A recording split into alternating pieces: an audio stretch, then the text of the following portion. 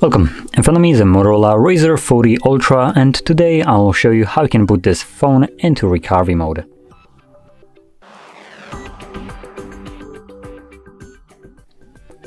So to get started, you want to hold your power button and volume up at the same time, which will bring up your boot options, and simply select power off.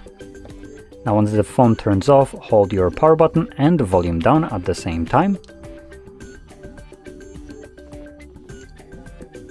This will take us to boot mode. So in here, using your volume buttons, you want to select recovery mode, confirm it using your power button. Next thing you will see is Android with no command. So to get past this, you want to hold your power button and press volume up once.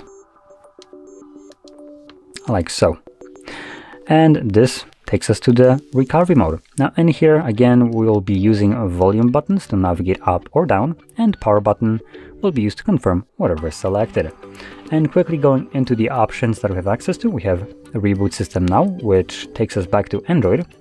We have reboot to bootloader, which will take us to the first page we have seen after turning off the device. Then we have enter fastboot mode. We have apply updates from ADB or SD card, wipe data on system, view logs, run tests, and power off the device.